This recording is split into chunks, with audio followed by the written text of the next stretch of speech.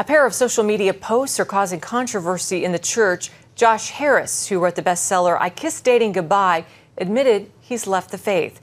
And Marty Sampson, a worship leader with Hillsong, says he's struggling to keep it. Yeah, recently I talked with John Cooper, lead singer of the group Skillet, about what he believes might be the root of the problem. John, why did you feel the need to write this post?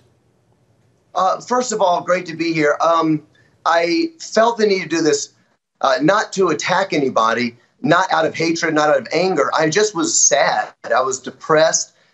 These are people that have influenced my life, my kids' lives, my friends' lives, my church. And it's so saddening and so disheartening.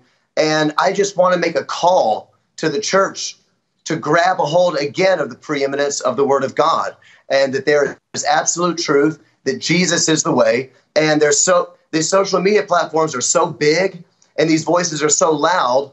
I just want to say, hey, I'm really sad about this. I didn't think anybody would care about my post, to be honest. I didn't think anybody would even read it, but I'm sad about it. And I just pleading for the church to come back to the gospel, to come back to the truth of the Word of God that never changes. John, in your post, you warned Christians to stop making worship leaders and other influencers, including yourself, the most influential people in Christendom. Explain what you mean by this. Yeah, what I mean by this is that if you look the right way, if you sing the right way, if you sound the right way, then you can become an extremely powerful person in today's Christian culture. Because unfortunately, the church, me included, my church included, my family included, unfortunately, the church is looking to be entertained. We are not looking to worship God as he ought to be worshiped. We're looking for people to feed us and entertain us. And so what we have is that we're elevating people that sing the right way. And we are letting things get away with lyrics and songs, perhaps. Skillet. I've written a lot of songs that I would not want to be sung at church because they are not theologically accurate enough to sing about God's character. So that's what I mean about that. I don't want to be the person that people listen to. I want the Word of God to do that. And there are people that are gifted and anointed from God to be sharing the Word. And that's who I want to see us elevate. Yeah, you mentioned the preeminence of the Word of God. Let's talk about that for a few seconds here. You are urging believers to rediscover the preeminence and the value of the Word of God. Why is that so important?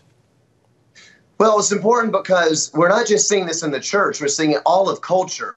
We are basically seeing the grandchildren of 1960s postmodern thought. The absolute truth is done. What's true for you might not be true for me. We're seeing it in everything, in the universities. We're seeing it in politics. Everybody is so confused about what truth is. And the church is supposed to be invading culture with the kingdom of God.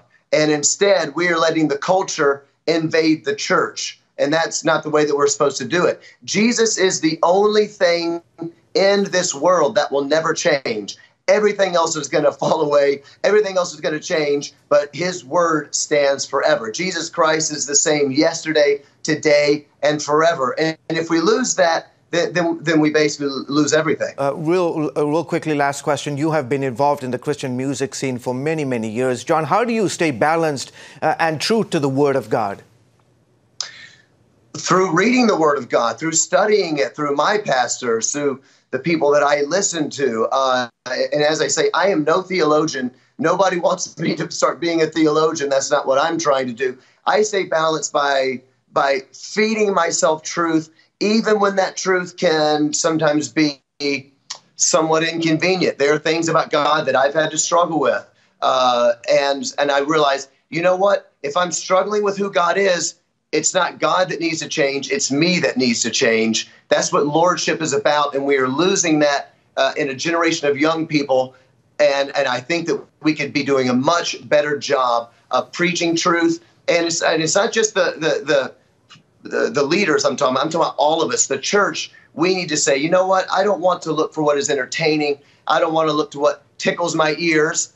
I want to look for what is right and true. And if my ideas of God are wrong, then I need to change my ideas of who God is. Okay, terrific. John, thank you so much. I appreciate your insights and coming on the show. Love it.